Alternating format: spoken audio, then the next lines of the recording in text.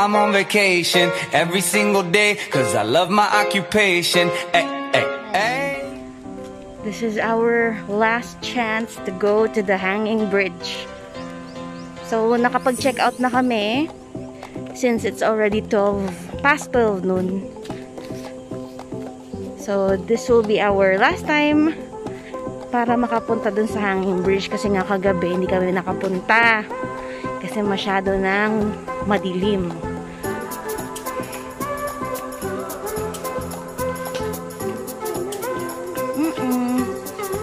We can go and see the ducks as they swim.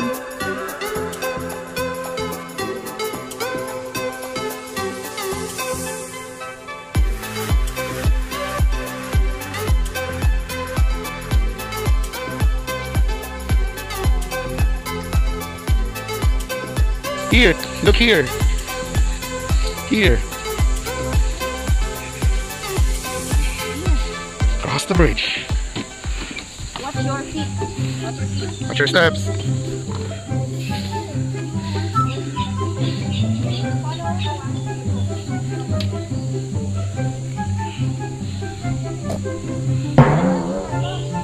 Oh no!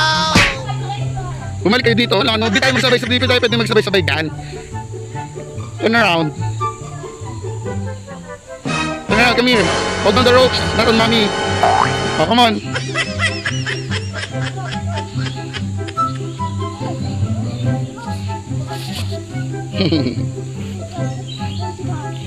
Mommy's going to die walking backwards.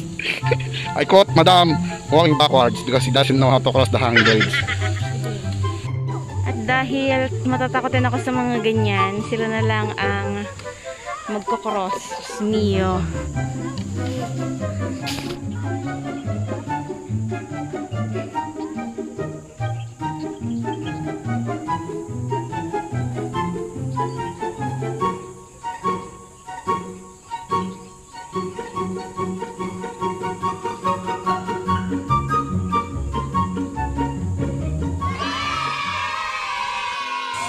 Kaya mga besh, yun na video pero nakakross naman ako ng bridge. You're a duckling! So, ito yung parang nasa gitnang island ba dito sa lagoon. So, here you have a little hut with some chairs. And dito natin matatagpuan ng mga white ducks. And look over there. Oh, with baby ducklings on the cage. See? These are the ducks. Pico De Loro. They inhabit this land, this little island.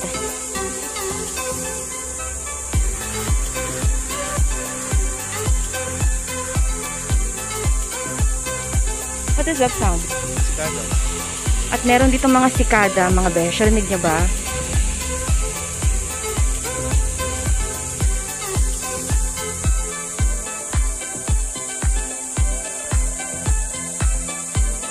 Very peaceful here.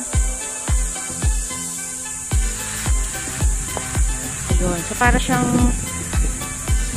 the natural music of nature. So, dito sa Pico De Loro, there are multiple buildings wherein in each building, pwede kayong mag-rent from like a lot of condo units. So, yung presyo ng condo unit, it depends kung gaano kalaki yung mismong space ng condo. And again, as I mentioned, in the description box of my vlog, dun ko po ilalagay ang contact number kung sino ang pwede nyong tawagan if you wanna book a vacation here at Pico De Loro. So, dito kami nagstay sa Miranda building. Ito, this one. This building over here. Yung katabi niya is the Carol building. And so on and so forth. And dito rin sa kabila ng lagoon, meron din dito mga buildings. This one is new. It's still in the works. And meron ditong isa, meron din doon, and also there. So marami talagang pwedeng pagstayan dito. And it's the perfect mix of comfortable and luxury living. And it's a perfect mix with nature as well. Kita nyo naman, meron ka ng lagoon, meron ka ng magandang condo unit, meron ka pang resort for the pool, meron yung restaurant. Kung ayaw mo naman mag-book sa condo unit, pwede ka rin mag-book sa Pico De Loro Hotel. So yun, hotel rooms lang yun, not condo style rooms. And over there, at the far side of Pico De Loro, nandun naman yung beach area. So nandun yung beach area there. We're gonna cross the bridge all by myself.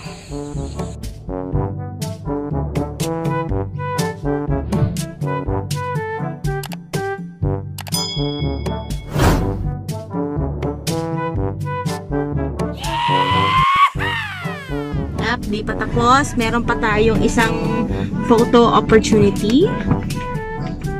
So kita nyo yung may nest dito up top the hill. Hindi ka napapatayin. Ayan, we're up top the hill.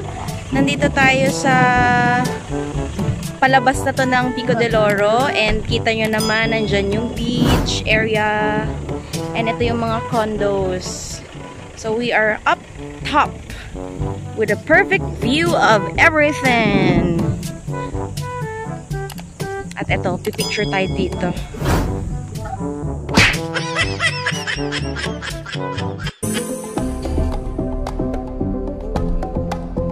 Kaybiang Tunnel.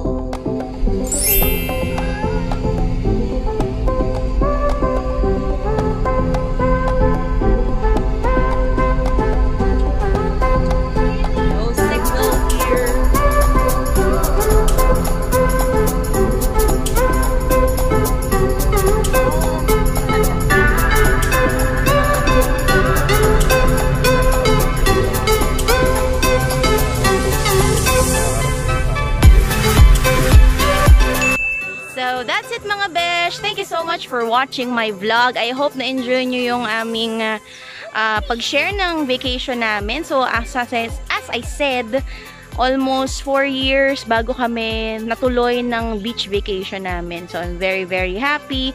Very happy din itong batang ito. At happy rin ang aming mga bulsa. Anyways mga besh, if you happen to enjoy watching our vlog, please remember, like, subscribe, and hit that notification bell. At huwag nyo rin pong kalilimutan to follow your madam on Facebook and on TikTok. And always remember guys, always dance.